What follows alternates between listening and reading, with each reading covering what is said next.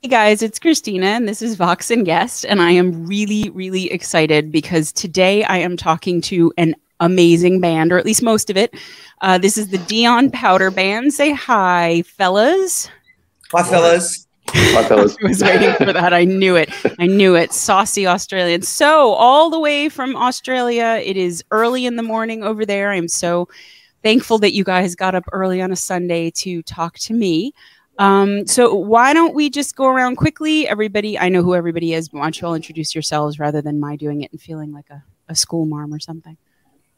Nice. I'll go first. My name's Deon. I live in Brisbane and have done for a very long time.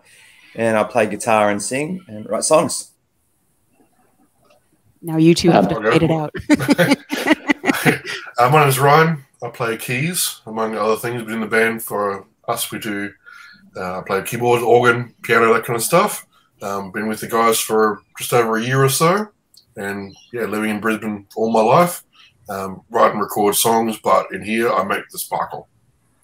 I like it, the sparkle. That's fantastic. I'm Charles. I hit things. Doesn't get much more complex than that. No, Deon and I have been playing together for nearly 13 years. And then we've been, playing his original tunes for the last, maybe 5 or so. Yeah. And then we are missing a brother in arms, so I will let you mention Corey, who could unfortunately not be with us. So who wants to talk up or talk down Corey, whichever way you guys roll as a band? Corey is he's our Energizer Bunny. He brings the energy on stage, and he's the Lord of the low end. But the man is a constant ray of sunshine. He's the ace of base.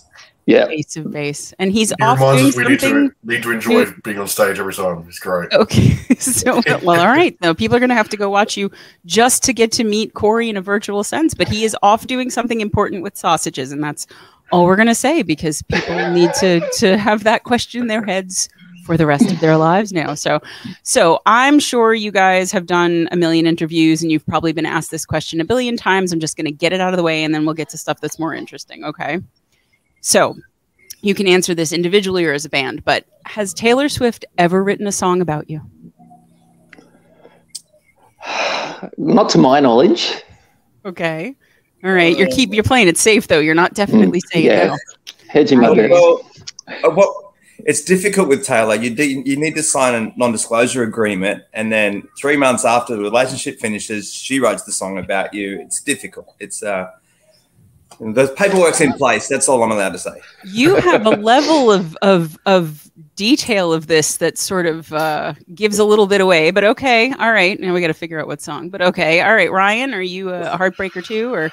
No, but I've heard her in concert while playing another gig and hearing all the screams for them, presumed that it was for our band loading in a dodgy pub, but no, I don't think it was about me. You were just Swift adjacent and just lapping up the extraneous sunshine. All right, you know what? Or adjacently Swifting, yes. I think it was for you.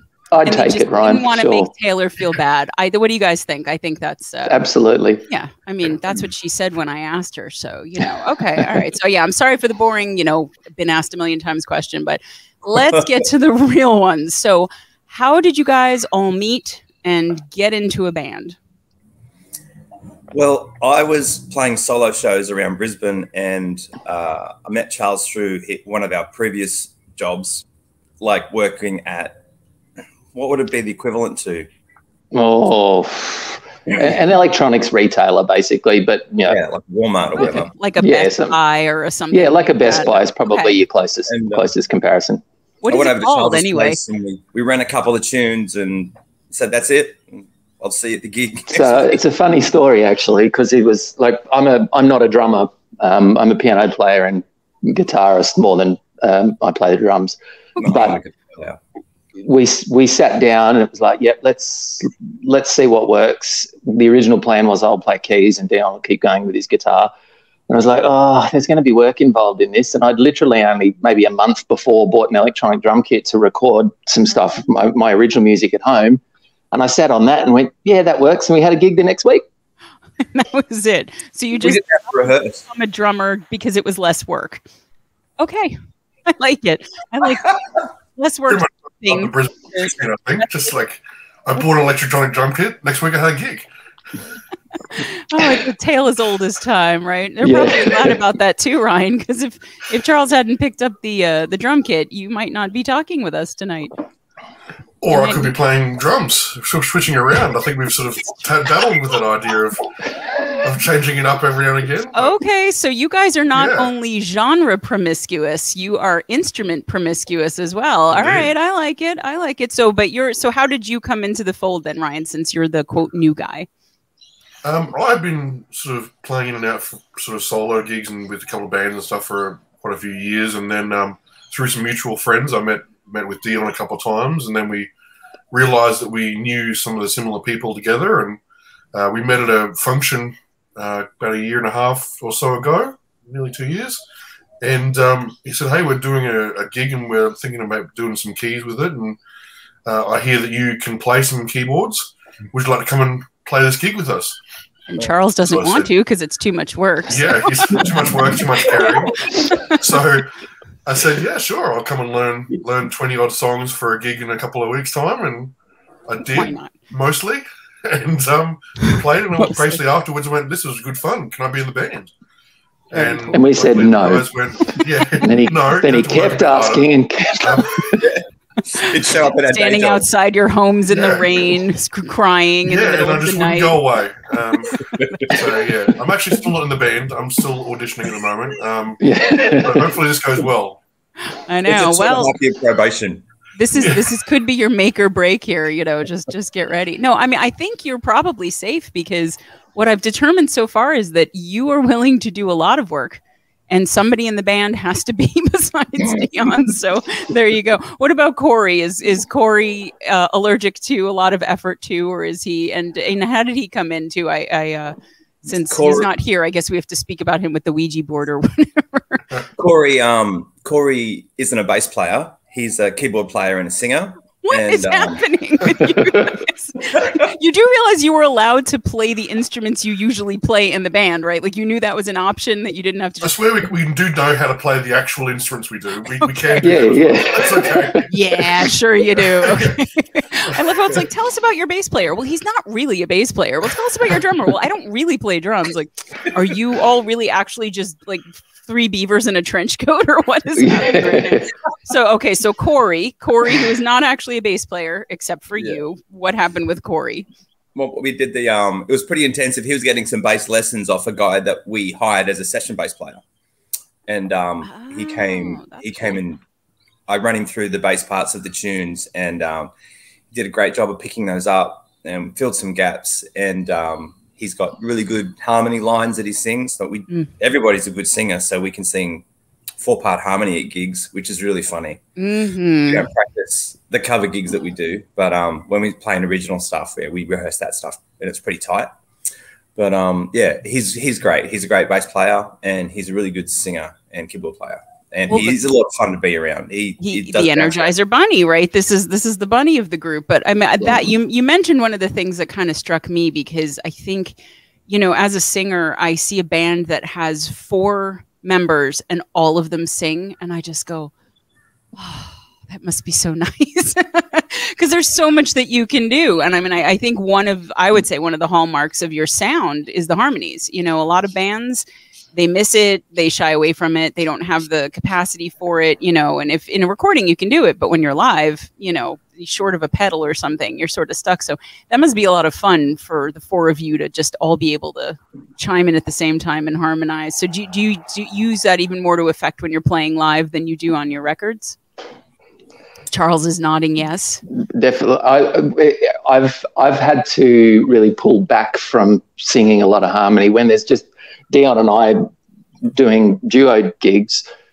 We like to try and fill the sound out a lot. So, you know, I sing a lot, but when we're doing the original stuff, I have to make a conscious effort to really pull back and only do it where it's needed. Gotcha. But yes, we absolutely do. I think why not if you can? Exactly. Yeah. Well, I don't know. I mean, why not play keys if you do instead of drums? So I kind of feel like no matter what you guys decide to do, you'll just be able to magically do it. So you could go either way on that. But yeah, I mean, I should say up front, I am a very definite fan of the band. I do a lot of deep dives into the music for all of these interviews. And, while everybody's great, some music is more in a genre that I would ordinarily listen to. And I can't say that you are more in a genre that I would ordinarily listen to, because you guys are in like 11 billion different genres all at the same time. But that's one of the things that I love about your music. And so you had the new album come out. That was what, May 31st, Headwaters? Awesome. Yeah. Yeah. And I mean, we're going to play it later, but a tough choice for me on the album. My favorite song, I think I have to say, is Wolves in the Hills.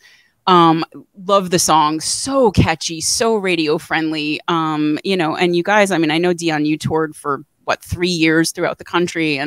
But to me, there's nothing that keeps what I'm hearing from your band from being something that should just be on the radio here and everywhere, because the music is just so good. And I love that you just bounce from genre to genre to genre throughout really the EP too. And I wanted to ask you, Deon, because it's mentioned as a solo EP, but the guys, at least I think Charles was on that. Who did, or did you do that the whole Time to Be Human by yourself? How did that?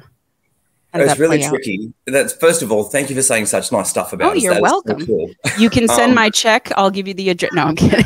Yeah, I've got your mail address. Check's in the mail. There you go. When we started doing festival work with the original stuff, we met a guy in the audience who felt the same way that you do about the music. He was really keen and excited about it. And we kind of leaning back a little bit on our chairs going, yeah, we play the stuff and it's cool. But he put some money up and got us to do some recording. And I ended up in the studio with the producer, and we finished it between the two of us and another drummer, actually. Okay. So Charles hasn't played drums on a recording yet. I'm going to have a headache by the time this interview is. Let me guess. Charles played the klezmer naked upside down during some sort of circus act. I don't know. Like, it seems like Charles is. Am I close? Am I right? Were you not upside down? Was everything else pretty much on point? Or pretty well, pretty close. Yeah. So you haven't played on. I have not. Okay. I'm just. How do you feel about that, man? Is that all right? You happy with that, or? Oh, look. Yeah. The therapy sessions are going well. I'm going to say, please I'm don't sure bring the band on our show. I'll come to terms with it eventually. No, it's totally fine. So the way that it works here in Brisbane, the music scene isn't quite as alive as we'd like it to be, and we can't. It might be the same there. I don't know, but we all have day jobs, and Charles has got 3 under the age of, I want to say 7. 7. Sorry. So you haven't slept in a very long time. Very, very long time. Okay, I gotcha. And the reason why Charles has got to leave today, because he's got to go open jars. He's got to scratch the back of his hand. He's got to do some star jumps. I heard you have arm-intensive things on your agenda for today. Yes, the surgeon's cutting my shoulder open tomorrow morning, and I will not be drumming for the next 3 months minimum. So no, I'm sorry, but I hope it's better after it's done. I hope this is a helpful cutting into your shoulder, right? And it's not. It is. Okay, good. Not some sort of horrific, thing that's being just done to you. But I hope that goes well, and thank you. I guess you can, I don't know, maybe pick up the kazoo or something while you wait. Yeah, why not, right? You're not a kazoo player, but you do play kazoo on the next album. So, correct. So, Ryan, really, you gotta. You're dominating this conversation, and I feel like, does Ryan always talk this much, guys? Is this? I'm kidding you, Ryan. Ryan looks very confused. So, feed. I'm thinking I can't read much, to be honest. I'm sorry, you broke up for a second. What'd you say there? I think Ryan's internet connection is a little bit dodgy. Can you guys hear Ryan? Yeah, maybe. No. Okay. Ryan, you look like some sort of really fancy model right now. You just keep posing, but all the poses are really good. So I don't know if Ryan can hear us, but at least look at this pose. This is like a perfect screenshot. He's got a great smile. Yeah. Usually when I freeze on Zoom, I look like I've just smelled something horrendous. So this is eyes are rolled up into the back of my head. Yeah, exactly. Yeah. It's never, ever flattering, but I have the feeling Ryan is going to pop off and then pop back on. That's my guess. But so moving on from there a little bit, I wanted to ask you, Deon, well, all of you really, but you have a tagline on your website that says stealing music back for art. And I think I know what that means. I know what it means to me, but I wanted to ask what it means to you and the band, because it's a very interesting thing to have front and center on your website. Well, I wanted a sentence that would inspire, to open the mind's gate. And then receive the information. So kind of curious, you can't be angry or judgmental when you are curious. So exactly. For that reason, but what it means to me, at least, is if the music industry, the way it is, there's so much content and it's very difficult for anybody really to make a decent living out of it. And that is stopping people from producing songs that don't have any commentary or any social commentary, which is what I think art is. Whatever medium of art, there is a social commentary. And when you consume popular music from maybe the last 20 years, we're not really talking about much except for body parts, guns, and money. Drugs. So I'm not about that. And the songs that we write are things that I've been through, the songs that I write, and I think about them and I rewrite the lyrics a lot of times. The lyrics are very important to me in the song. And then when I choose the genre for the song, it needs to lean into and create like a harmonic resonance. So this is the song and this is the lessons, and maybe I try to bury them a little bit so people can, enjoy it. Right. But more palatable for the masses, but on third or fourth listen, there's kind of, maybe there's something going on here. But that's the plan. That's the perfect plan. But then there's the genre and then all the things, all the flavoring on top kind to identify and bring out, the art in the music. It's a long answer. I mean, that is, and listening through your catalog, one of the things that resonated with me is exactly what you just said, that you're tackling some things that are pretty intense and pretty meaningful, but you're not doing it in a way that bludgeons people over the head with it.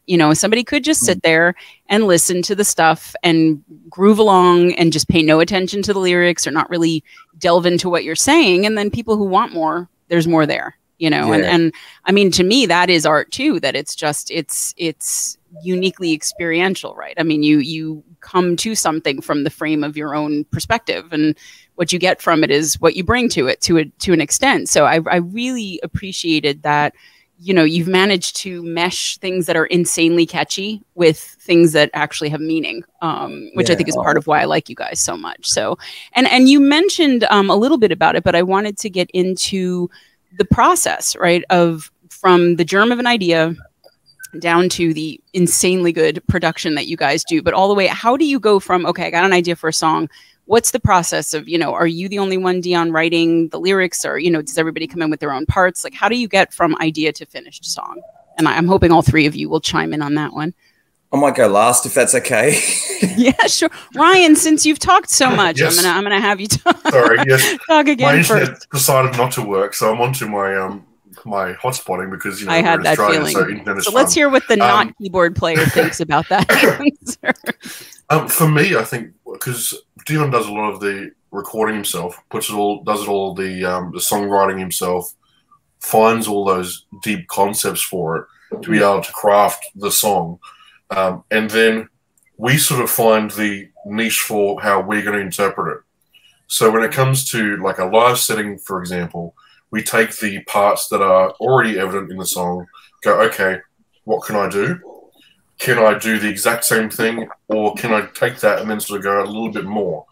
So like for me, I would hesitate to say better keyboard player than Deon, but yes, but when it Deon comes up with a really cool... Say it, Ryan. Say it. Yeah, when it comes up with a really cool riff. Fine, you're better than me. Whatever. Now you guys have it on video, so when you go into contract negotiations, you can hit me up for the footage. So yeah. So when okay. It comes up with a really cool like riff or something, you know, we'll take that and we'll do the exact same thing or watch the essence of it that's necessary, and then go, okay, how can I add that little bit more on it from a perspective of someone who's been playing keys for 25 years? Like exactly taking that concept and then making it, I suppose, better. You know, taking it, making it, and tweaking it, and making it, I suppose, that higher level from what the original was, because the album itself and the songs are so tightly crafted and put together where every single part is essential. You can't sort of go like my sort of thing is always more is more on a keyboard, and it doesn't work. And I sort of feel, oh well, if I'm playing 2 notes and holding that for a half a minute, am I not holding up my weight, and should I get paid less now? So paid per note. Sometimes if I play everything, it's like, well, yes, I can hit those notes, but I don't need to make the song better. So it's a good crafting process of what is more, what is less, pull back, push out, what to do. I love that. I mean, it's you know, it sounds like writing poetry to me, right? You know, where every word has a weight, every word has a place, and you can't just dump a paragraph in the middle of that. So I love the way that you look at that, and I also think you're bringing you to it as well, you know, which is great. When we play live, I'm delivering the tune, I'm playing the guitar part, and when Ryan's doing something that is totally not already in my head, I laugh to the point where I can't get the lyric out because it's just so bloody good. Okay, so good. At least it's good. It's happy. It's you know that's impressive to me too, because since you do clearly have such a vision when you're putting something together, it's nice that you are enjoying a different vision rather than feeling like that's not how it's supposed to go. Because I know a lot of musicians who are that way. So that's I'm glad you're open. Yeah, definitely not that band. Yeah. And Charles, what about you? What's your secret sauce? I've been at the ground floor of pretty much definitely all of the songs on Headwaters and most of the ones on the EP as well. And it's usually Deon's like, we've been doing a covers gig and goes, oh, I wrote this new song yesterday. I was like, okay. And we just play it like at the end of a set or something. He'd play, I'd play some drums. We'd just get a feel of what it'd sound like. And it's very cool seeing them evolve from literally I scratched this out or I recorded a little thing that I thought sounded good on my phone to become these fully fleshed, full production numbers that are on the albums. But I suppose I've had a little bit more input than Ryan does. I mean, it's still very much Deon's singular vision, but I've enjoyed being able to, I've suggested bits and pieces here and there. And again, like I've, as with Ryan, I don't necessarily always play exactly what is on, because there is a lot of amazing production on this album and we can't necessarily replicate that with 4 guys. So I think we all have altered what we're playing a little bit. And again, it's similar to what I was saying with singing before. I generally find I may have to pull back a little bit because I tend to overplay a little bit when we're doing a duo, just so it sounds really full and you're filling it there's out. Lots going on. But when we've got 4-piece band and everyone knows what they're doing and what the parts are and everything, I generally, same as Ryan, I think, no, I don't need to play that much.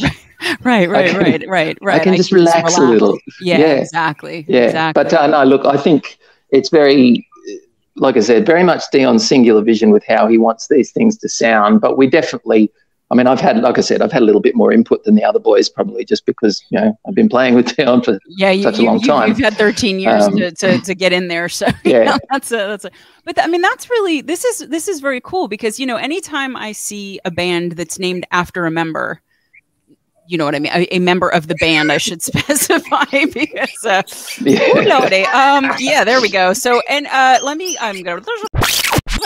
I see a band that's named after one of its band members, there's no good way to say that now, I've ruined it, but there's always just put it out there. It's there's always the question of, okay, is this, the guy or the woman and, you know, then everybody else is just sort of, you know, doing that person's bidding. It's, you know, sort of in the service of their vision. And what I'm hearing is that you guys have found a way to work together and bring your own approach and your own talent and your own experience to it, but in a way that preserves Deon's original aesthetic and his vision for the song. And I think that's rare, actually, because I mean, Deon, first of all, you must be nicer than a lot of people who name their bands after themselves, because you know, I've worked in bands like that where it was very much like, no, you're essentially a session player, you know, you're a hired gun, you come in, you do exactly what I want you to do, and then you go away. And, you know, there's a place for that, but there tends to be a lot of turnover in bands like that. And you guys have longevity, which speaks highly to, I think, the relationships. You all clearly get along really well, even with Corey, who's not here, unless he's buried under someone's house at this point. You're just not telling me this is some, so, I mean, in terms of gigs, are you going to be doing a lot of live stuff around Headwaters, or have you already been doing that? Because I know you play out a lot, but you know, what's the agenda for that? Since not everybody's going to be going on the website and looking up the schedule. I want to very quickly, first of all, just say Deon Powter Band. Deon didn't actually want to use that name. We pressured him into it. Okay, even cooler. Okay. We said it's the most representative thing. Like, they're your songs. Yeah, you put the hard yards into writing and producing them. It should be, you know, let's just pop the band on there to recognize everyone else. And we, like, you know, his magnanimous self said, no, let's come up with a name. We're like, no, that's the name. That's it. That's fantastic. I love that even more. You know, that's great. Because, you know, I figured it also makes sense too, even if you had done it, because, you know, you started it and you were writing everything and then people were coming in and out. But that's tremendous that you guys wanted to honor your buddy like that. And it's pretty cool. And in the band, there's you know, the culture is be kind to yourself, be kind to each other, and be kind to the planet. That's why I write the music. That's my why, to communicate that from whatever angle we want to communicate that from. But in any relationship, in any team, the culture is more important than the goal or the result. If we're learning and growing and communicating and sharing the ideas, that's where the excitement is. Yeah. It doesn't matter if you're moving boxes or you're writing music. The relationships are the most important part of the process. Absolutely. So, yeah, it's connection, right? That's the whole thing with everything, really. I mean, that's what it all boils down to. But I mean, if I have something to say about, I did push for the Ryan's Keyboard Spectacular Band, but it didn't land as well, considering I didn't write the songs and it wasn't really spectacular. So short of that, though, and you don't really play keys, so yeah. So all four false advertising. Player by trade, so yeah. We workshop all the ideas first, though. We do. Yeah. You just put instruments into a hat, and whoever picks it out plays that instrument for the day. Hey, that wouldn't be a bad. That'd be a cool idea for a do that show. For a live gig, exactly. Right? Just call it instrument roulette or something, or instrument lotto, and then there you go. Yeah, you can send my proceeds from that idea to the same address that my other check is going to. So, Deon, you were going to add something there, I think. I forgot what it was, though. Oh no, we were talking about connections. Does that ring any sort of a distant bell? No. Ryan, you ruined it. You ruined it, Ryan. The one time Ryan talks, poor Ryan. Ryan had one thing to say, and it just sucked the idea. That's okay. I interrupt myself all the time and then forget what I was saying and can't remember either part to get back to. So why are we here again? Yeah, I know. Who are all of you? What am I doing here? What's today? But I wanted to ask you too about. You remembered. Sorry. Yeah, I knew if I talk long enough. No, that's great. When I do have something to say about the music, I tend to speak more about the how the other person's feeling about the input than the actual input itself. So what do you mean by that? Well, it's because, and the guys mentioned it before, all the parts are like this on the album. So if it's missing one of those bits, and I'm hearing, because I'm hearing for that makes sense that what I'm doing, and if that isn't there, then I try to just put that bit back in place. So that's and I'm really conscious of going, look, can we just maybe pop that bit in? Yeah. Well, I mean, you seem like a real craftsman that way, you know, that all the elements are there for a reason. And so if something's missing, it must throw the whole thing off balance for you to some degree. So because I do a lot of solo and duo work, I'm really heavy on the right hand with guitar for rhythm, but also the left hand's playing kind of like a bass part and the harmony at the same time. So I pull that apart and give that to other instruments to do. So there's the song really, and if one of those bits isn't there, it kind of doesn't work. It doesn't work. Yeah, it doesn't work. That makes a ton of sense. But I mean, I wanted to get back also to this idea, because it is one of the distinctive elements of your music, is how non-wedded to any genre you are. I mean, I'm listening through and I'm hearing, and again, whenever I compare bands to other bands, it's always in a complimentary way. So hopefully, even if you guys don't know or like these bands, you'll take it in the spirit in which it was intended. But I'm hearing Gin Blossoms, I'm hearing Fleetwood Mac, Stevie Nicks, I'm hearing Santana, surf rock, Pulp Fiction. You know, same way as very much like almost like A Day in the Life by the Beatles, and there's all this different sound and all these different grooves and all this different energy that comes, and I'm wondering how collective. I mean, I think I sort of have an idea based on the fact that we've discussed how much this is Deon's vision. But do you ever think, you know, do you plan from a genre and then decide to go in that direction and write a song for it? Do you start with lyrics and then you figure it's going to fit best into this type of a vibe? How do you decide which of the many, many, many genres that you pull from, you're going to, you know, which comes first, I guess? Well, first, to frame that up, you look at how music's consumed now, and people will listen to one tune off a playlist that's designed for a specific particular genre. So you don't really buy an album, and it's very rare. And I'm so appreciative that you've heard it, you know, from friends. Oh yeah, and it works really well that way. By the way, I don't want to interrupt you, but people who are watching, don't be a tourist to the album. Listen to the whole thing. Listen to it in order. I feel like it's, especially from where it starts to where it ends, there's a real emotional path that you've laid out. So I don't want to interrupt you, but definitely want to make that point. Don't just cherry pick songs. Go sit at least once and listen to the whole thing. So go ahead, Deon. Cool. Sorry. And then with that in mind, it liberated me to explore the opportunity in that chaos. So then with that permission, I look at the tune and what's the tune trying to say, and what genre or what transport device would work best to deliver that to people. And that's how that came about. And then I wanted to make sure the rhythm dictates what the genre is. The acoustic guitar part that I wrote the song on dictates. So for that song, like Same Way, it's very start stop. It's crashing. It's jolting. And this is how I'm just an angry guy, and the whole thing's a middle finger to genre. No, don't pigeonhole the stuff. Yeah. It's like you keep them guessing type of thing, but at the same time, look after them. You know, look after the listener. So I think like the vocal's really comforting, and it should be a safe place. I think it's worth pointing out as well that, yes, there is a whole lot of genre hopping going on, but it still sounds cohesive. It sounds like one thing. Like, it doesn't sound like a compilation album of different artists. No, it's all it's all very much of a sound, but with different genre. Absolutely. And I think for me, the way that I experienced really both the EP and the albums, or the album, was that it's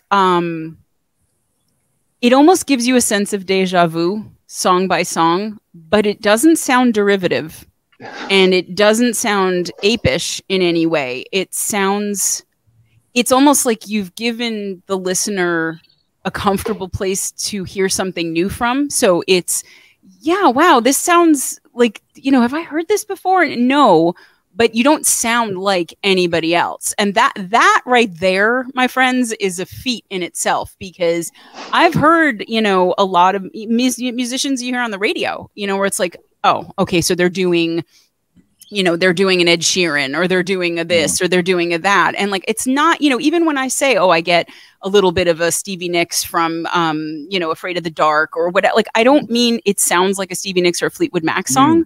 I mean, oh, I recognize something about this. And I mean, you know, I'm a huge Fleetwood Mac, Stevie Nicks fan. So right away you had me. And then it was its own thing completely. But it's almost like you give somebody like a little security blanket. Like, don't worry, I'm not going to take you, you know, we're not doing some sort of psychedelic death metal, whatever, like, which could also be very cool. Don't get me wrong. But, you know, it has a home, you know, to start from, but then you're turning it into something new. And I'm sorry, I'm talking more than I usually want to when I interview people, because this is about you guys. But I hope you get the sense that it's because I genuinely love the music. Like, I put it on and I was like, holy shit. Like, I would drive around and listen to, and I do, but I would drive around and listen to this in my car, and it's all of you, you know, it's the vision, but it's also what you're doing with it. And so, I mean, that's the commonality with the songs is the fact that they all have a groove and they're all good music. Like, it's not, there's nothing that's out of place. It sort of has that movement through the songs where you listen to it, it's like, oh, that's another groove. Sounds good, it's enjoyable, and it has that link of, like, obviously Deon's voice and playing through it, where there is that commonality from start to finish. So it means that when you are listening to it, there's nothing that's jolting, but everything feels familiar, but not overdone. It's all sort of something that you can relate to all the way through, and it means that when we translate it live, it's a show. It's not a collection of little songs like a covers gig where it's like, okay, here's a Bryan Adams song, here's a you know, Jesse's Girl and stuff. Like, it's there is a Deon thread. Powter Band thread, yes. And even that means then when we insert the ones from the EP and other new songs that might come out, there's nothing that feels, oh, what are they doing there? It's just, oh, it's just the next version of Deon Powter Band doing the next song. You know? Right. No, that's really well said. Yeah. I'd like to say at this point as well that when I did the tunes here at home, I'd do the guitar part, the bass part, and the keys parts, and the guitar parts, and then I'd guide vocal. I'd send it through to the producer that I work closely with, and he added all the other elements to it, and then mixed mastered it. So the producer and I were speaking a lot about what you just spoke about. And it's so cool that you've listened to it. You're like 14 hours across the planet, and you've listened to the album, and you've brought it back to the initial conversations that I was having with the producer, with his 10,000 hours in his space, and how we wanted to present it. Where I said before, there's the opportunity in the chaos of what the music industry is, and take advantage of that and leverage that. So we can jump on Spotify, we can jump on Facebook, and we can speak to awesome people that are music lovers. And then, you know, that is full circle. Like right now, today, that's full circle for that concept. Very cool.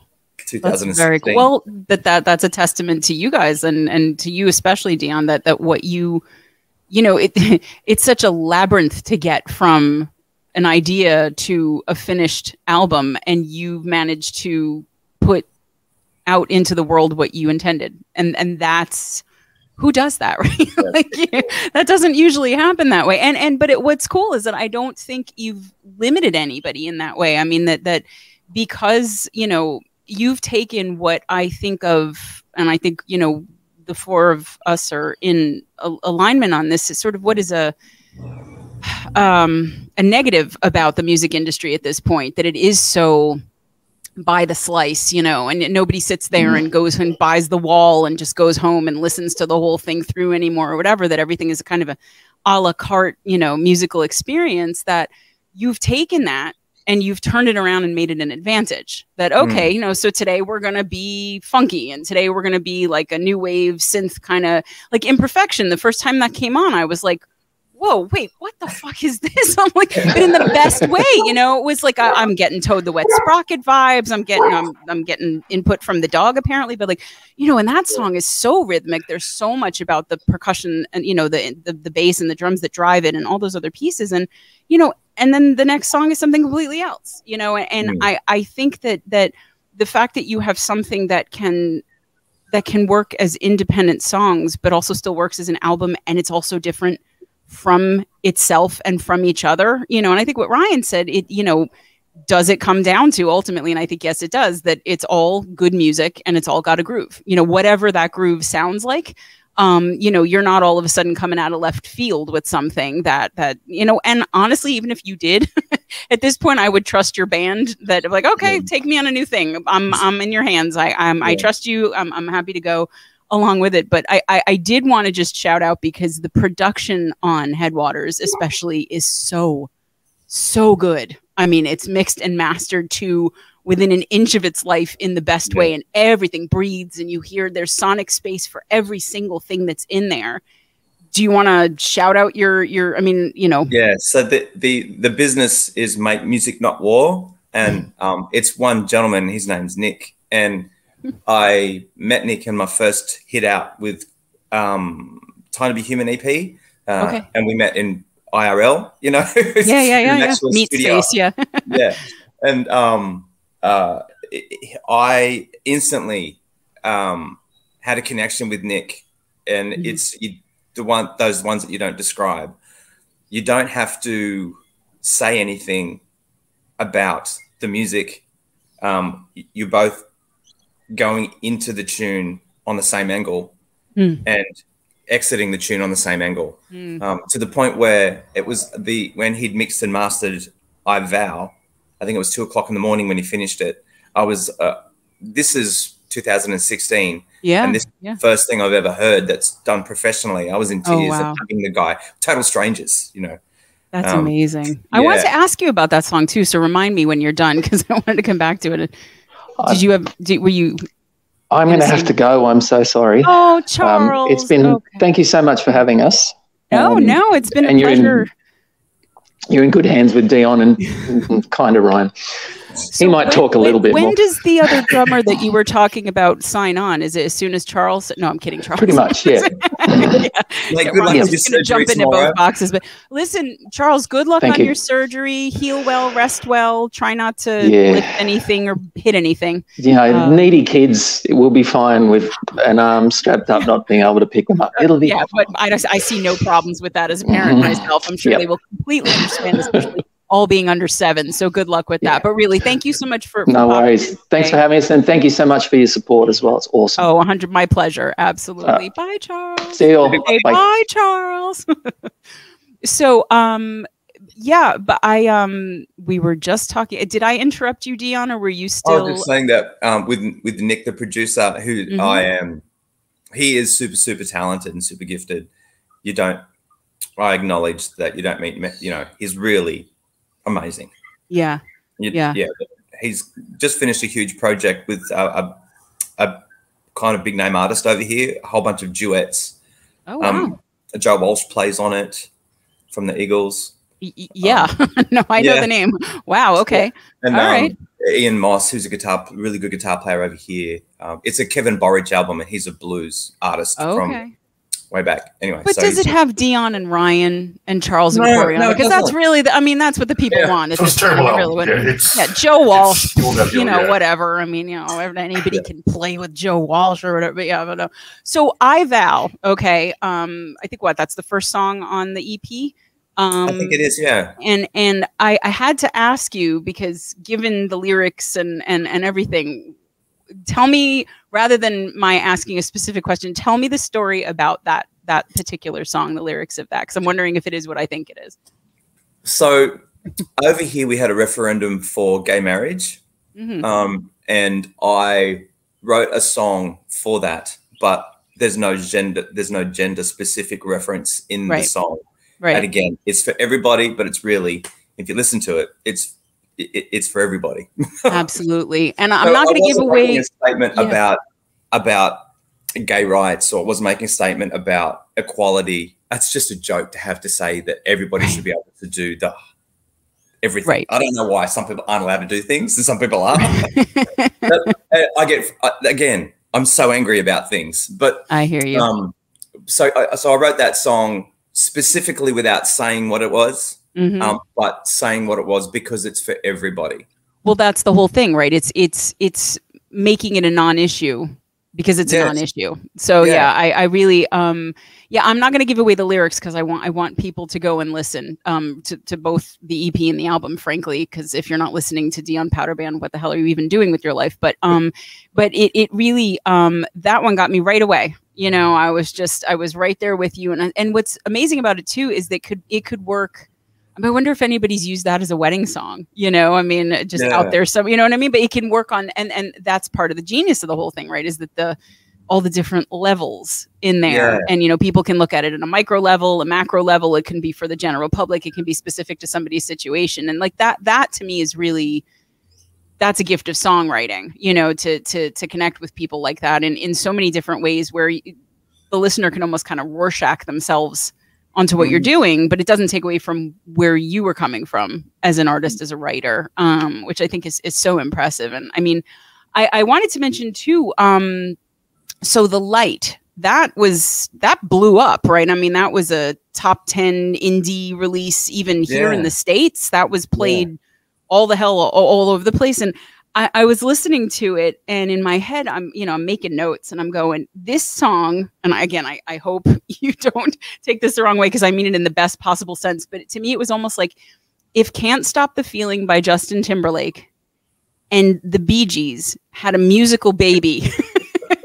It's kind of like The Light to me. And what I mean by that is like, it's so funky, and coming off of, you know, Wolves in the Hills, that was already like, wow, okay, you know, this is, because that's, I mean, you know, that's such a clear single to me, you know, like, I mean, that's a song that you could put out anywhere. I don't think there's anybody that wouldn't like Wolves in the Hills, and I think we'll play it in a minute, but The Light, I totally got why that was so popular, because I mean, holy crap, like the vocals are sexy.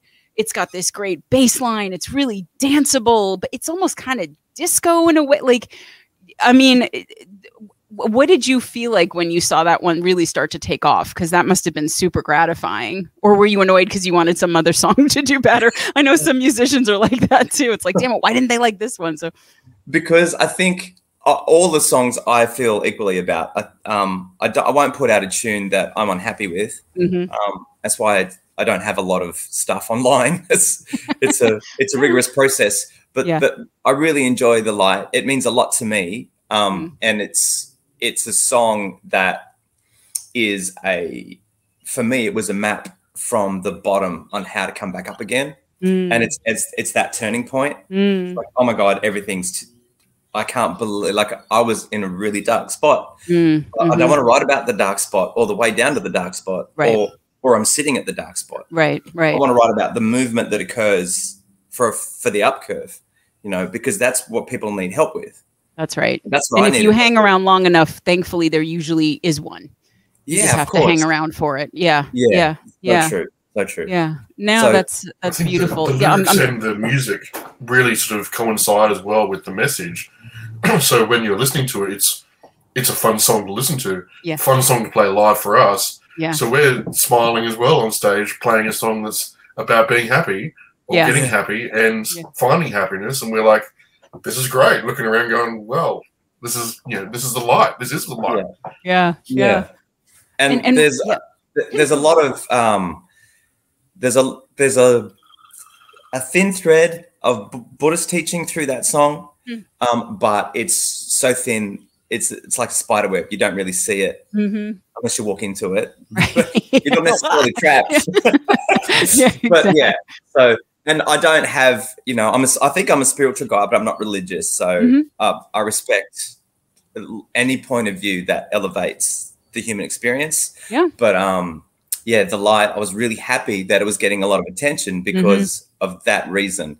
The song can be shared and spoken about. And if a lot of guys say it, but I really mean it, if it lands at the right place at the right time for the right person, it doesn't matter how much it costs emotionally or financially to create it. It's so worth it. No, I feel that from you. I mean, you guys all clearly, you know, music is a calling, right? It's a passion for you, and you know, and what you're trying to do, and I appreciate that you're all doing it in a gentle way. you know, as I said, you're not bludgeoning people over the head with things, you know, but it's opportunities to connect. It's opportunities to find what you need in the song. And I really was pleased to see, given the song and the message and the ethos of the whole thing, really just that it was so popular, because it does sort of renew your faith in the musical humanity a little bit, that we're not just listening to, you know, songs about people's butts and shaking them or rubbing them or waxing them or whatever people do to their butts these days. I don't know. But I mean, it really, I just, you know, and that to me, that moved into expectations really cleanly on the record, you know, both thematically and kind of, you know, a different vibe. And we're getting the tour of the airplane hangar here. On the move, It's like Dirty Rotten Scoundrels. Like, you've got this gorgeous, you're out there in your blazer, you're just, you know, eating some sort of caviar something, and you've got this beautiful palatial whatever. I don't know, Deon. It's like, if the back of that is like a Home Depot or something, I'm going to be really disappointed. No, this is my pool. My wife is about to teach the flute, so I'm come down by the pool now. So you can okay. We could, you know, fully broadcast this poor person's flute lesson and just like, hey, everybody, look at John try and learn how to play the flute today. But so, I mean, so, you know, imperfection, as I was saying, you know, kind of takes us, rather expectations kind of takes us from the light into imperfection. But I got to ask you, Ryan, as the keys player, like, do you especially enjoy playing imperfection? Because I feel like there's so much for you to chew on in that song. I didn't for a little while because I was never getting it right. So, really? Okay. Yes. Okay. The first sort of few times playing it, I'm like, okay, I know I should be doing something here, and I don't know what it is. And I'm getting some eyes looking like there should be something happening. But now we've sort of nailed it down, or I've nailed it down, I should say. You've gotten I love it down. now. It's great. So now I know my fingers know where to go. So was it more of was it a vibe? Was it literal notes? Was it like, what was missing? What did you feel like you weren't quite getting? Practice. Oh. To be honest. Okay. Probably just comfortable. Playing them over and over again, and with everyone else, and being able to listen to it and sort of go, oh, that's where it needs to go. Okay, here's where literally the movement goes to be able to hit it. Now it's more of a feeling when I get up there and play it. It's like, okay, now I know where it should go because I've been over it so many times. It's and that's the thing too, right? With music, you know, it starts out all primary process, right? Like, you're focused on the thing and learning the thing and playing the thing, and then once you've kind of incorporated it into your DNA, then you can just feel it and play it. And so now, are you having fun with it? Yes. Now that it doesn't now feel like I understand. I understand the importance of the points and the parts where it goes, and go, okay, this is why. This is the section that was missing otherwise. Okay. And now it doesn't seem right unless I'm playing it right. Okay. So I know that, you know, I'm in a good space when I play it, and I get smiles rather than worried looks of, oh my glowers, God, what's going on? I don't know, Deon. You've labeled yourself an angry guy. I'm not sure now. We're getting just pieces of beef thrown at him or something if he was getting it wrong on stage. Yeah. Anger is, you know, it doesn't have to be throwing a tantrum. Right. It can just be deeply intense and terrifying, right, Ryan? Yeah, I'm not angry. I'm disappointed. Oh God, that's the worst. That's the worst. You could. I would rather someone be angry than disappointed. Oh no. Yeah. So I'm passive aggressive. The delightful. And, you know, we were talking before about all those parts joining together and moving in the same direction. Imperfection is such a cool tune in that there's not a lot going on except off the back of what the keys are doing. And if the keys aren't doing that thing, what I'm playing on the guitar doesn't make sense. It falls apart. So we were rehearsing the band. Everyone in the band is so busy with their lives. Being able to spend time to play the songs together is like Christmas Day every day for me. And we decided to break the band down into sectionals. So Ryan and I had a couple of rehearsals, just guitar and keyboards. Very smart. Then I got the opportunity to explore the harmony and say, when you're doing this, like that allows me to do this. Right. And together we become so amazing. And then it requires this vocal or requires this on the bass or yeah. Because I'm lucky in that I wrote all the parts and I know what's happening in them, and it's a shortcut to getting it, you know, to the spot where like that particular song, I wrote that song again on acoustic guitar, and it's like that rhythm, dun, dun, dun, dun, dun, dun, dun, dun, dun, dun, and it's that over and over and over again, and the chord is parallel fourths, which makes no musical sense. Right? But it works. But it's because it's dissonant. There's that dissonant. It's that you know, we're learning to love the imperfection, and it's perfect for that tune. And it's 127 beats a minute. It's 120. It's extremely quick anyway, but it doesn't sound quick because the lyric is delivered slowly. Yeah, and that synth over the top, it was just so much fun to come up with that part and to hear it in my head when I'm singing. It's so cool. No, that's it's a great hook. It is, and it plays for me the way that you describe it, you know, because I think, you know, I mean, if I'm really being honest, the first time I listened to the album, because I've listened to it more than once, because, you know, the first time you sort of let it wash over you, right? And then the second time you dive in a little bit more. And each time I listened, and some of the songs I listened to 3 or 4 or 5 times, whatever, I heard or noticed or focused on something different each time, you know, like, oh, hey, wait, you know, like I was paying so much attention to the drums on this song, but I wasn't listening to what, you know, the keys were doing, or I was listening so much to the vocals on this that I wasn't paying attention to how the guitar and the interplay of those things. And so it's great because you know, you can keep going back and listening and hearing something fresh, which is, that's also, I think, unless you're bothering to build complexity, or not that build complexity, that almost sounds pretentious and maybe even more intentional than you mean it to be. But when your song has all these different elements, you know, and your album has all these different elements in each song, it's just so re-listenable, you know. And so now I'm gonna have to go back and listen again. Oh darn! After this interview, so that I can start to go, oh, okay, I remember when, you know, Ryan said this, or Charles said this, or Deon said this, or Corey would have said that, but he wasn't there. So I'm glad that it sounded like the flute was making the birds very angry for a minute behind you there. So I'm glad that either the birds or the flute player have given up. So I guess I would be remiss, given that we've talked so much about genre and everything else. And just for both of you, who do you listen to? Who inspires you musically that isn't your band? Ryan, you want to go first?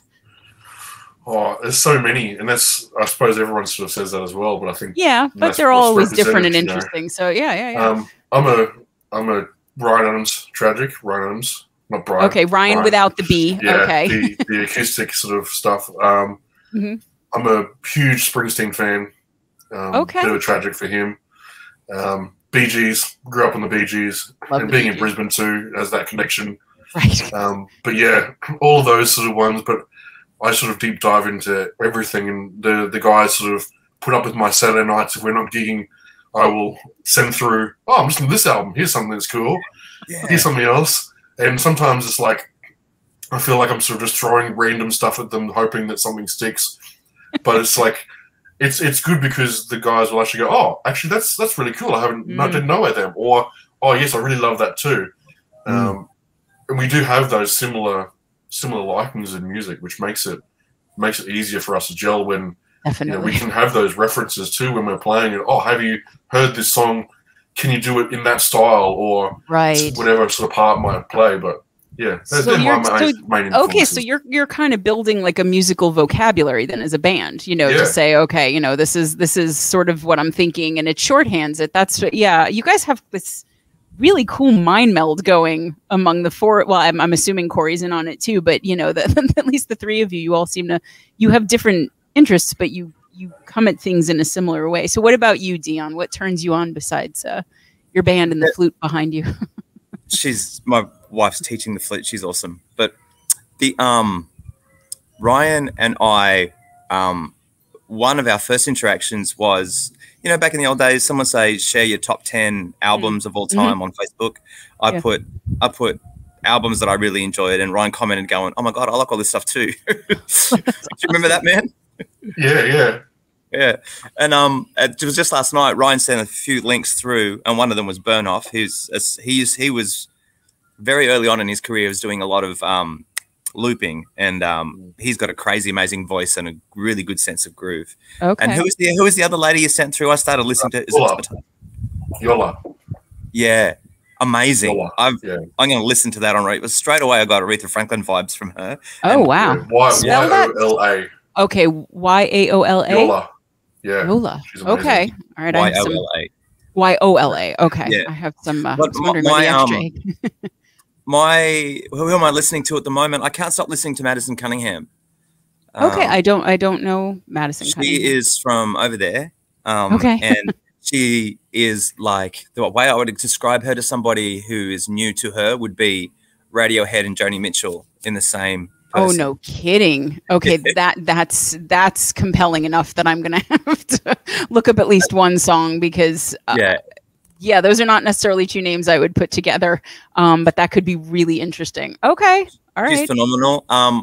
I listened to a lot of, look, it's older gear, I guess. When I wrote I Vow, I was listening to Hendrix and Bruno Mars at the same time. Of course, that's a no. But I listened to a lot of Hendrix, listened to a lot of Robin Ford. Okay. I'm a bass player primarily. That's my instrument. So I listen to a lot of Jaco Pastorius, a lot of Weather Report. Oh, sure. That's older 70s gear, that prog jazz. But I really enjoy Neil Finn as a songwriter. Of course. Yeah. House. Sting as a songwriter. Phenomenal. Absolutely. Jackson Brown, James Taylor. Can't go wrong with the classics. Yeah. Yeah. Madison Cunningham I've been listening to her almost on repeat for about 4 years. 4 years? Wow. Okay. She's got a second, she got signed. She's living in LA, but she's from Middle America, I think. Okay. Yeah. Hanging out with Chris Thiel, I think his name is. Why does that name sound familiar to me? He's a mandolin player. Okay. It does sound Theall, right? Yeah, I think it is Thiele or something like that. I-E-L. Oh, okay. Maybe I'm thinking of someone else. Yeah, the name sounds very familiar to me, but there aren't that many bands. He might have done something with Joan Osborne at one point, and that might be where I know the name. But okay. So you have, it's funny. So you have a lot of prog rock influence, but I don't hear a ton of that in the music. That's not a genre that you really spend too much time in, at least in the ones that I've heard. If I listen to, like, if I try and do a song that's where that music is, it's I think it takes up a lot of space on the soundscape, and the genre itself does all of the speaking. You could say a prog rock band, and you can hear their sound in your head, and it's very full. There's not a lot of room for anything new, but like you were saying before, and I'm so glad you said it, and it means so much to me that I've connected. I can't explain how cool it is that that you've entered the music on that level and said such nice things about it. Thank you. But when people go into the song and go, this gives me like this type of vibe, but then again, it feels like it's new. I would struggle. My tool set wouldn't allow me to do that with heavier prog rock. Heavier song. That makes a ton of sense to me, actually. Yeah, no, it really, I mean, I you know, like I kind of feel like Raft of Indecision, like that gets a little darker, it gets a little heavier, you know, and but it doesn't veer into that. And I think, you know, and I, you know, obviously prog rock is a genre that's got a you know, tons of great music in it. So I'm not slighting it in the least, but it isn't accessible for everyone, I don't think necessarily. And for those for whom it's accessible, it almost seems to function as a bit of a wormhole, right? You know, that it's very much, you know, I mean, you know, our guitar player, our lead guitar player is a huge prog rock guy. And, you know, he's encyclopedic in knowledge about that. And I'm learning from him. You know, I know a lot of the music, but for some reason I do, and I'm going to process what you said more because I think it relates to some of where I have a bit of a disconnect from some of the prog rock. And so it's interesting to me that you've got a lot of that influence, but you've turned it into something else in the music. Yeah. It's if it's an ice cream flavor, it's a very strong ice cream flavor. It doesn't go with much else. Right. And you know, in the album where you've said all the songs you know, it's very Deon Powter Band-esque. It's like its own thing. It stands up on its own. I think if I was to lean into those guitar influences and play those riffs or those electric guitar parts and those lead lines, it's a really strong flavor. And I couldn't smooth it over or make it work. Yeah. No, I completely understand that. And to Ryan's point too, where, you know, the album works in pieces and it works as a gestalt. I don't know that I think prog rock might throw the balance off. You know, it is one direction. Yeah. I mean, not that I don't think you guys, you know, couldn't do it and do it well and do it justice, but that makes a lot of sense to me what you said. That Raft of Indecision tune, the last time we played that, we jammed out the intro with a lot of Dirty Hammond. Was it Dirty Hammond or Heavy Synth? Yeah. Okay. Hammond. Okay. And really distorted wire guitar, almost, but not full, like really spacey. Okay. Almost like Money for Nothing by Dire Straits at the start of that Gotcha. tune. Almost this sort of delayed kind of in the background. Yeah. To build up to Doppler kind of thing. waves. Yeah. Okay. Yeah. So live, we like to jam out. We do. We enjoy going nuts live, and I can't stay still either. To the point where I'm moving around so much, I forget where the fretboard is, but I'm just so excited. What are you going to do? You should find a fretboard that attaches to your shoes somehow, and then you can just walk around, you know, and have it wherever you go. And it's funny that you mentioned the Hammond because, you know, again, to come back to Same Way, you know, I'm assuming that's a Hammond on that song, and it puts it in such a place.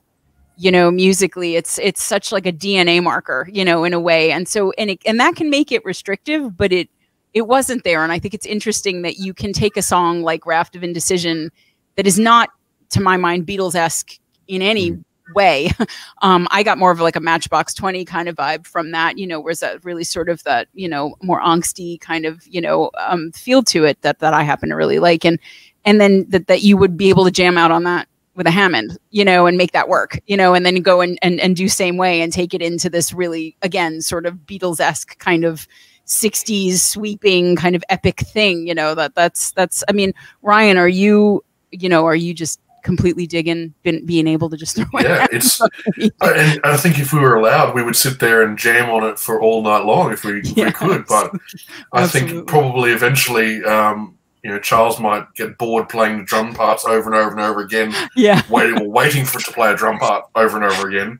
While throw something at you on Hammond, where I'm just sort of making it dirtier and lighter and dirtier and lighter, and I'm going, "Oh, this is great," and looking around, going, "Okay, does everyone else think the same thing?" But we would solo and sort of expand parts to make it work. So whether it's like we might have a solo section in the record, but then go on stage and go, actually, well, let's double that. Or if we're feeling it, let Deon just explore and go, because we know that there is that potential to take it from that sort of level and then just go, okay, if we have that good basis, whoever is soloing, whoever is taking the lead of that section at that point, they can just go. And they'll know that whenever they have them, crash down, we're there to catch it. We keep on moving. So it's like it's a good, I suppose, basis point to have our soloing and be able to have the songs that are able to expand or contract depending on if we have a half-hour set, well, maybe we don't do that extended solo. If we have the hour and a half, let's explore a bit more and see what happens. And then next time we go, oh, well, okay, let's find the middle ground for that and make it work for next time, you know? That you've just described like the dream for musicians, right? That you can go out. I mean, like I think of like a Counting Crows, you know, Adam Duritz, you see him perform the same songs live. I don't think he ever performs the song the same way twice ever. And I mean, there are sections where he will just off the top of his head generate lyrics that are nowhere on the album. They're nowhere in anything else. There's nowhere. And the band just has him, and they will watch him, and it's frankly, it's like great sex, right? It's like you know, you're going to go where you're going to go, and then you trust the other person has you, and you can go off and explore, and then you come back and things all work out in the end, hopefully. But, you know, I think that the fact that you guys can do that is I mean, you have to be stellar individual musicians. You have to have some sort of a collective knowledge of what your band does and does not do. You know, things that are representative of you and not, so that you're not going to go far afield and play something where the other musicians are going to look at you like, what the hell are you doing right now? But you know, but also just that you have that kind of, I call it the Vulcan mind meld, right? Where you can all just kind of read each other. And I'm interested thinking about this idea that Ryan's bringing up of this kind of iterative, almost jam approach. I mean, Deon, you're such a musical surgeon in a way, you know, the way that you have built things and you're precisely balancing, you know, all of the pieces. When you do those jams, are they truly impromptu? Do you guys plan what the jam's going to be? Is it a little bit of both? You know, is it sitting like, okay, well, we're going to play Hearts today, but we're going to do it this way, or we're going to put in a solo here or pull out a section here? Or, I mean, how spontaneous is it when you're on stage like that? It's incredibly spontaneous. Wow. Live music and recorded music, you know, have their advantages. And I think the advantage of playing live is this may never happen again. And this may be the best time we ever do it. And recorded music is, let's do that again. You know, let's go back and record over that and see if it's right. So I take advantage of both of those situations. When I'm playing live, often we'll be in the green room and I will say, I've got this idea, you know, and I can see people reaching for some ground, going, like, "Oh God, what's he going to do now?" Yeah, exactly. What idea? I'll have the idea, and I'll flesh it out in the green room, and then go on stage. And if the crowd aren't in the right spot for that idea, I'll dump it. So it's more of doing it on the back of what Ryan was saying. With let's do an extended solo. Most of the reason to do an extended solo is because the audience are into it, and they're ready. They're ready to go to that next gear. That's right. You know, and let's take them there. But if they're not ready for that, you know, well, okay. I mean, you don't want to be the only. You don't want to be the only, like, say if the band is the person and the audience is a person, you don't want to be the only one excited. Right. You've got to match the room. Right. You're not playing for the band. I mean, you are, but not only. And yeah, I know exactly what you mean. And that's an important feels part. Great if the audience are, you know, playing their instrument properly, if you know what I mean. Yeah, I do. I really do. Yeah, it feels great if those guys are on fire too. Yeah, absolutely. Well, and that's and that becomes almost like a symbiotic thing, right? Because you feed off of them, they feed off of you. I mean, it's one of the odd parts of being a remote musician. You know, we don't have that sort of organic, you know, feedback in the moment. So it's a little bit of a different thing. But I know exactly what you mean, you know, that the audience is really another member of the band if it's working correctly and they're good. Well, you know what? To sit on the fence a little bit. Last Wednesday, the release date of the album, I went and saw Kimbra with my daughter. Okay. I have a very basic. I'm a very basic awareness, but not very familiar. So we went and saw her, and she had the show timed to the minute, to the second. And she said at the start of the show, I'd like no applause in between songs.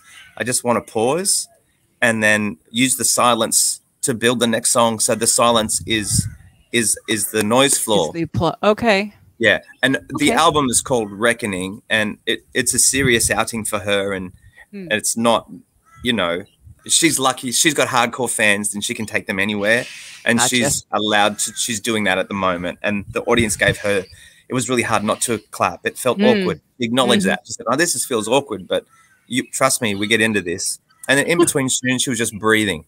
She took 3 breaths and then she's into the next one. And it was phenomenal. So, okay. Because that could have gone, I was going to ask you, that could have gone either way. That could have seemed absurdly pretentious and sort of ruined the experience, or you could be completely in it with her and it works. So it sounds like it works. Well, it depends how much you like Kimbra. It does sound super pretentious because the audience doesn't get to participate, but I think she saw it as celebrity. She didn't want people celebrating her. She wanted to take them to the spot, and it was super serious, but she's just an incredible vocalist and a great musician that there was plenty of meat on the bone. Okay. So she earned it. Yeah. Okay. It was crazy. I gotcha. So I am wondering, you've got so much, you know, going on with the, you know, the new album out and everything else. What in particular, and I wanted to ask you about the Sounds of the City. You know, you've got, I thought that was the coolest thing. You know, for those of you who don't know, and why don't you know? But for those of you who don't know, and I'll let Deon and Ryan describe it more, but I get the sense that you kind of like, you know, and not to be self-referential, but why I appreciated the idea so much was that, you know, saw a bunch of people who were really talented and were not getting amplified enough and decided to sort of create something for them. So why don't you guys talk a little bit about Sounds of the City? Ryan, do you want to start? Yeah, it's a good opportunity to celebrate our area, which is Moreton Bay in north of Brisbane, and being able to find the artists there that don't necessarily get the recognition for what they do. And, you know, there's a lot of covers musicians, of which we are some. So getting the opportunity to actually play your original stuff that you put your time and your sweat and your blood into, and getting an audience to turn up to it and groove to it and enjoy is, I think, a big deal, meaning that we get to not necessarily headline, where we are probably the last ones to go on stage more often than not. Sure. But that's purely because we've organised it, or Deon's organised the production around it. But it means that, you know, either the late high school kids can have a go at actually getting a gig in front of a paying audience, or like a solo artist who grinds on the weekends playing covers in a pub for no applause, and then writes amazing songs in their spare time, can actually stand up and go, hey, I've got something to say. That's right. And I can do it. And we're going, well, look, hey, everyone, come to this. We'll play some songs you might know because you know us. But here's some other people as well that can benefit from having a live audience. And essentially, if they're there and they know us, or they know a few other people in the other bands, they're going to find like musicians. Absolutely. And ones that go, actually, I can go and see them next time I'm around. Even if it's at their covers gig or at whatever it might be. Right. You know, there's nothing better than playing at a gig where you're playing and going through the motions, as it were, and then someone comes up to you and go, hey, I remember you played last time, or I listened to something of yours, and it's great. It gives you that little bit of energy. Or you see somebody in the audience that you go, oh my God, you were from Sounds of the City. Yeah. And the whole idea is that showcase of local artists and being able to go, hey, we will have something to say, even though we're not selling out Wembley, you know? That's right. And it started in 2021, I think, was the first? It was just post-COVID, it was. Okay. Yeah. Okay. And what I wanted to do was give the band some performance opportunities, but I wanted there was a lot of talk at venues about support artists. It made me feel really uncomfortable because, you know, everybody's spending the roughly the same amount of time. Like, why does someone have to? We're all in it together, I figured, and I didn't want to. I didn't want to explain the you know, the who's starting and who's finishing. Right, the hierarchy and all of that. Yeah, so the on politics. The poster, it's everybody's on the same, you know, width, and the emceeing is done in such a way as the same amount of time and space and care and attention is given to everybody, and there's a pre-interview with the artist. And then that's so cool. Yeah, and it's more grounded and centered and respectful, I think. I'm not in a hurry to get on stage at Sounds of the City, or really anywhere where I'm sharing a stage with another band, because you can miss, you know, an opportunity to be a decent human if you're in a rush. Or, you're dealing with your nerves is difficult. You can be nervous and they can come out in many ways, and that's fine. Everybody has their own experience, but just to provide a safe place, I think, for everybody to enjoy what they're trying to say. More of that, the better. I mean, what a wonderful idea to say, okay, you know, not only am I going to let you be a rock star for a day, right? Which is kind of what we're talking about here, but not the shitty version of that where it's, you know, okay, all flash and pomp and circumstance. And then, you know, you're, you know, the idea that you're better than anyone else. You've got an even playing field. You've got people an opportunity to get their music in front of I'm guessing a lot of people in Brisbane, like that might not have otherwise heard them ever. You're putting people on a bill together where they might even say, hey, why don't the three of us organize a show and we'll play together. You know, I mean, you open, I'll go second, you go last, you know, I mean, like there's so much, again, I'm everything that you guys are doing musically, you know, as a band, within the band, it's this theme of connection, right? This theme of, you know, you're building connections between musicians and, you know, with each other and between the live music and the recorded music. And it's just, you know, it's so great to meet people who have such a generous vision of what the world could be and are actively putting that into the world and then doing it in such a way where it's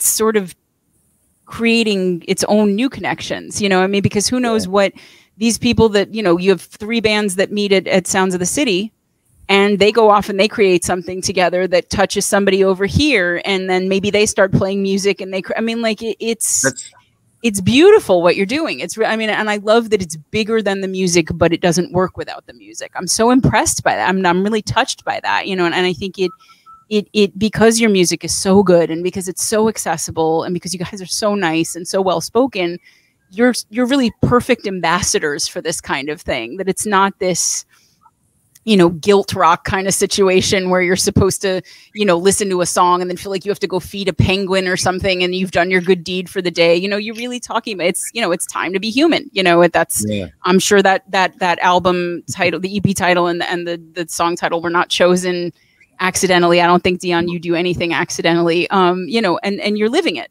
And I think that this idea, so for anybody, you know, we didn't actually say that this is a festival that's organized. Is it going on this year? Did it happen already? Or did you have to pause for a little while because of the life? idea was to have one per season because Charles is not only a super talented musician, he's a great graphic artist, and having one per season gives him a lot of scope for posters, but which is super important, you know. That's how you're trying to sell it. But so one per season was the idea, but now I think the next one we had our album launch last weekend, which was phenomenal. I was going to ask you about that next. Yep. Okay.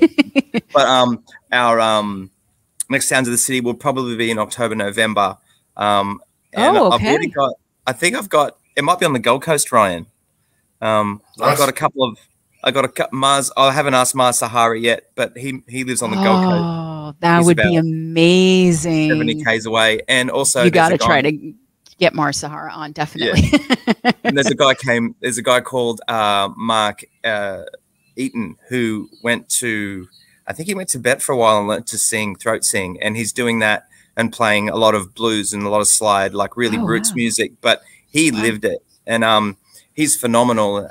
I touched base with him on Facebook on just a post, and I said, he said, I'm playing here. I said, go get it, man. And he said, when are you playing on the Gold Coast next? I said, well, do you want to do something together? And he said, I'll support you. I said, I hate that. Let's just do a Sounds of the City. And what that was. So, that's so great. Yeah, that was only last night. I haven't told Ryan yet, or any of the other guys. Ryan, you and I are learning about this together. Right. Tell me more. Let's do it together, Ryan. Here we go. It's just on the Gold Coast. It'll probably the Den or something. I don't know. Den Divine or something like that. Something like that. But that's the thing. It's able to get those connections of whatever community. So even if we're the tying marker between doing one on the Gold Coast, in the city of Brisbane, and then maybe like a Sunshine Coast sort of Sounds of the City tour almost, but like we might be the connecting route between those sort of venues and areas. Absolutely. You know, and it is just getting those communities together and communities of music, because it's you know, I love my little community just where I live, and it's really nice to get the musicians in that area just sort of go, well, actually, we're here too. Put our hands up and come play. Absolutely. No, and it's great. I mean, that's a really great idea because it is sort of infinitely scalable, right? You can make this a movable feast and show people off wherever, you know, and they can either come to you or in the US at some point, you know. Yeah, hell yeah, you got to come, and there are a lot of cities for sounds. I was doing some research for a song called "Passing Through," and I needed a bridge for it, and I spun the globe, and I landed in the sycamore trees in the university, Syracuse. Syracuse? Yeah, okay. Yeah. And there's a bridge in Syracuse which isn't tall enough, and buses keep crashing into it. It's not news anymore, but yeah, we're not stellar always at matching up the sizes of things like bridges and tunnels and the vehicles that go over them. So but yeah.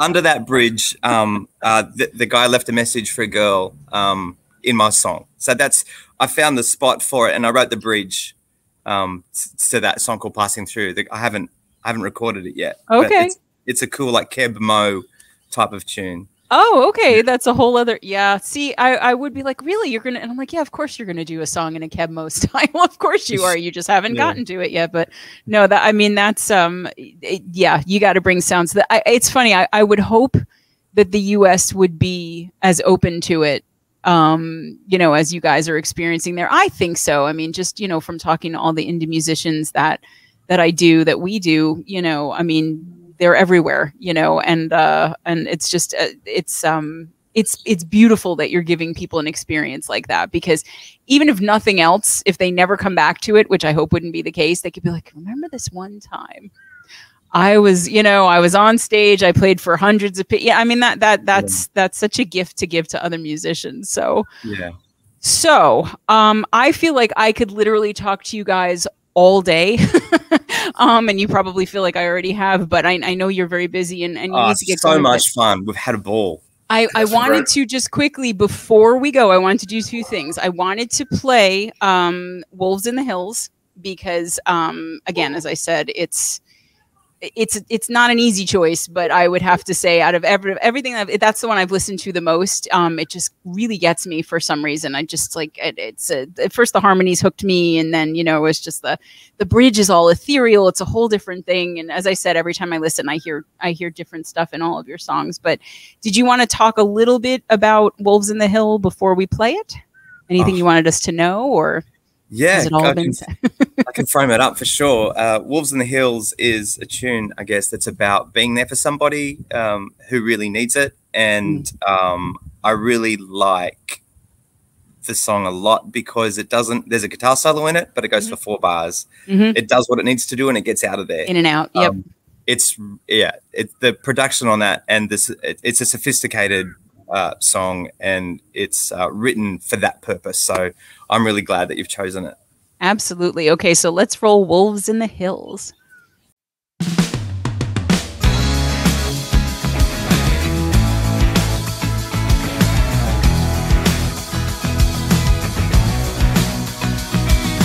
Where you gonna run to now? I cannot believe your head is heavy in your hands. It's all missed opportunity. The hope inside your fate, I know you've almost lost it. Another round of pain without the chaser costing. The war is far from over, and I'm still here. There's wolves up in the hills.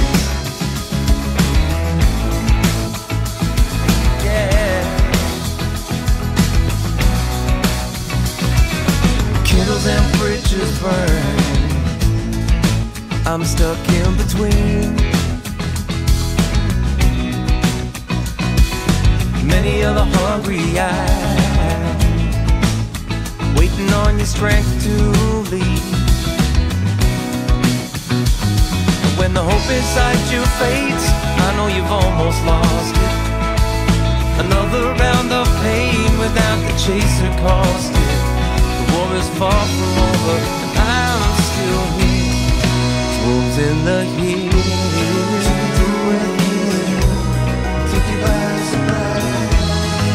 Somehow I can feel your thoughts collide. Open up your eyes,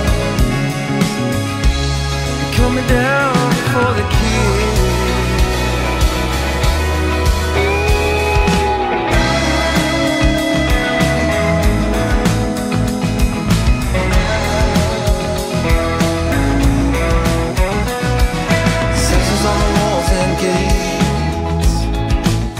I'll take a look around. You're stuck inside your head, the world you built through fear and doubt. When the hope inside you fades, I know you've almost lost it. Another round of pain without the chaser cost it. The war is far from over, and I'm still here. I'm still here. I'm still here. I'm still here.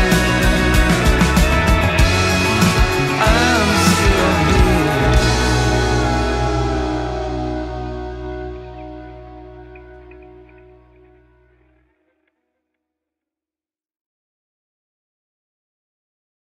Okay, so we've taken. I feel like I'm in the Deon Powter Band experience because it's all very meta, right? You know, there are all these connections. We've connected with each other. I've connected with your music. You guys are connecting musicians with each other, and you obviously all connect within the band. And you know, we've covered a lot of ground today, and I'm so thrilled that you guys spent this time with me. And I really, everybody, get Headwaters, go back and listen to Time to Be Human, listen to the EP through. It's 5 songs. Listen to the album. You know, it's meant to be a thing of itself, and you would be cheating yourselves if you didn't, but just listen to it however the hell you want to listen to it, one way or the other. But I would recommend straight through at least once. But at the end of every interview, I do something where I put you guys in the Vox seat.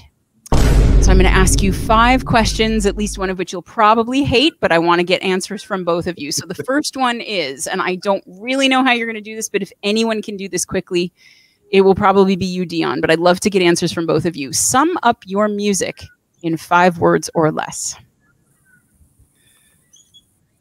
Accessible, enjoyable, comforting, groovy, possibly confronting.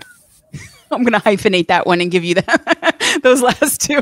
Okay, that works out well. I like that. All right, Ryan, what about you? You cannot use the same ones now. It's like the Family Feud. You have to come over here. I'm so glad I went first. I'm not going to get the 200 points now. Ryan's like, Deon took all my answers. That's what keyboards are the most amazing part. No. That's my 5 words. Was snar your last word? Was that? Yeah. I'm going to go with snar. I think on the posters from now on, you tell Charles when he's graphically designing things that it's going to be the Deon Powter Band snar. That's it. That's a great name for a band, to be honest. People will be like, what? Yeah, I like what? That. You could be like, figure it out. It's all in the music. And then no one will know. Okay. I liked both of those almost equally. So, okay. What is your favorite thing? And this seems like such a banal question to ask at this point, but what is your favorite thing, each of you, about being a musician? You go first, man. I'll go first. I think quick, right? Yeah, I think I'm going to take all the answers, and you can't take mine. Yeah, exactly. I think it's the connections. Like, and we talk about that a lot, but the connection for me when you're on stage and you look around and you see people who are enjoying the same thing as you at the same time as you. It's the same as going to a great concert too, and you're looking around and everyone's in that one moment. Yeah. Being able to make someone smile, being able to make ourselves smile, and having that time where we are together, just enjoying music. Like there's so much time in our busy days where we don't get to sit and listen to music. Right. That's why I try and make an effort to do that at least once a week, where I sit and listen for a couple of hours, just chuck music on in the background. Yeah. So to be able to do that is a gift as a musician, to be on stage, to connect with an audience, but connect with each other, and just have fun. It's just fun. Yeah. You know, it's technical, but it's fun. No, that's beautifully said. But you're right, the connection. Yeah, I hear you. Okay, Deon. He came up with a good answer now. You're allowed to say the same thing if it's true. You don't have to come up with something different if you feel the same way. I think music as a performance art is unique in that when you're looking at a painting, there's a lot of room in your head to still be yourself.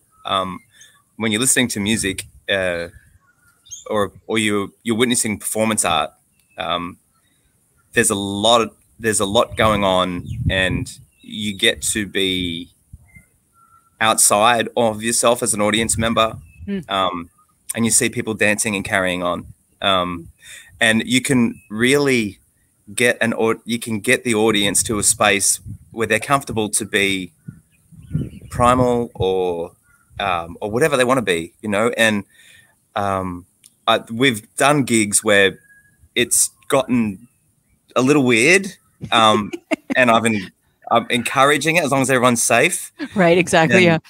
You know, the people are exploring their own sexuality and exploring that truck or whatever, motorcycle. Yeah. Someone motorcycle. It's the flute player. He's just like, I'm done.